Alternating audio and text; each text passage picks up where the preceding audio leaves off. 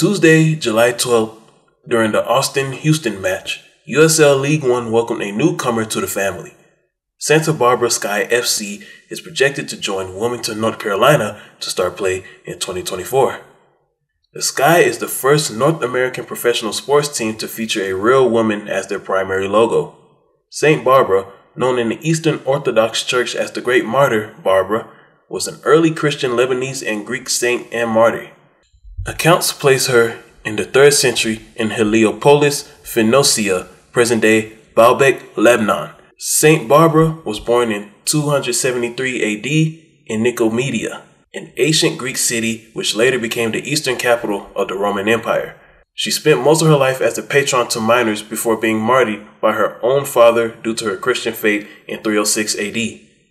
The Sky is being led by former Liverpool FC executive Peter Moore.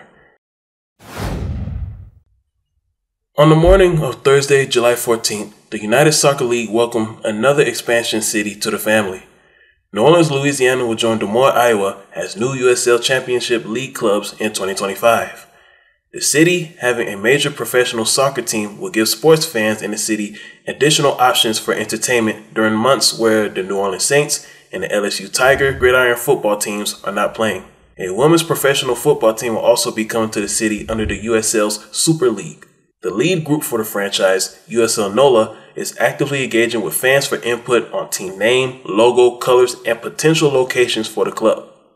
One potential location, the Shrine on Airline and Matari, is one of many locations being considered. However, USL Championship stadiums tend to be in the heart of urban cities, where fans can have easy access to and from the stadium with multiple transportation options, including transit, bus, and train. This means the Shrine on Airline may not meet USL Championship standards. A prime candidate, however, appears to be the brand new billion-dollar Riverfront District, which is to serve as a neighborhood that will include a variety of formats including condos and apartments with affordable and workforce housing, retail space, hotels, restaurants, services, and other amenities.